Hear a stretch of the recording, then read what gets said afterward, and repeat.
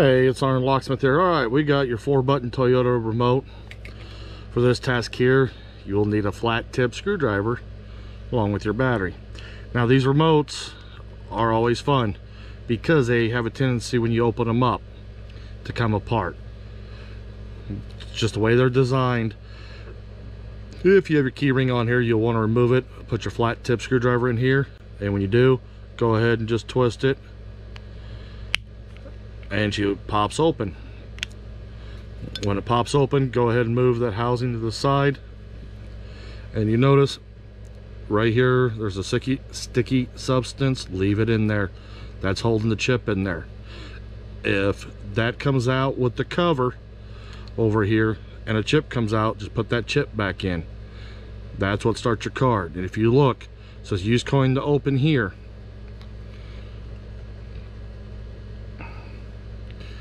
What they're talking about is there's a little indentation right in here, so you want to turn around, lift up on that, and you'll see that piece comes out. And notice this little rubber piece pops up.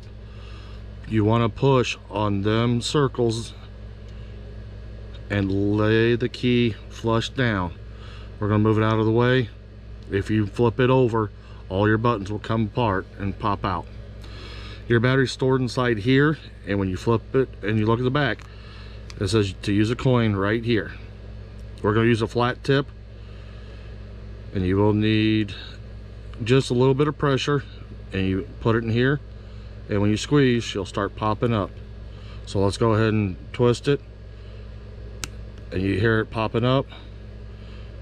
Twist it right there again. It's open enough for me to get my fingernails in. We'll go ahead and pull it apart. Two halves came open. It shows you your battery, which is a CR 2016. You do have these little metal tabs. Do not pry on that area. You have these little indentations here on the side. That's where the flat tip goes in very nicely. And just lift the battery out. So we'll go ahead and pop her out. Notice the battery come flying out. You don't want to pry too far because you get the metal ring. You don't want to pry this in because you'll bust your little tab. We're using a new remote, so we'll put the same battery back in, and when you do, you want to push against there because that's what's going to actually hold the battery in. So we'll slide it in, and you notice it went in. Push down, you'll see the little plastic piece here is now overlapping the battery here, so we know we're good.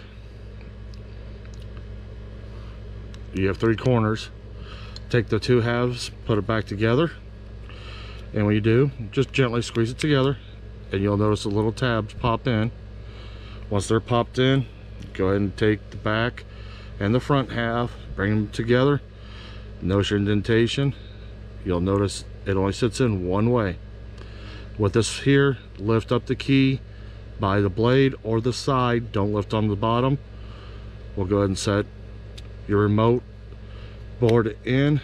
Push down gently, and you'll see that it's in. Take the 2 halves, put them together, gently squeeze it, and they'll snap together. These 4 buttons are the ones that will like to pop out on you, so just be careful with that. Thanks for watching SgtLocksmith, and go ahead and hit that subscribe button if you found this useful, and please post a comment and smash that like button.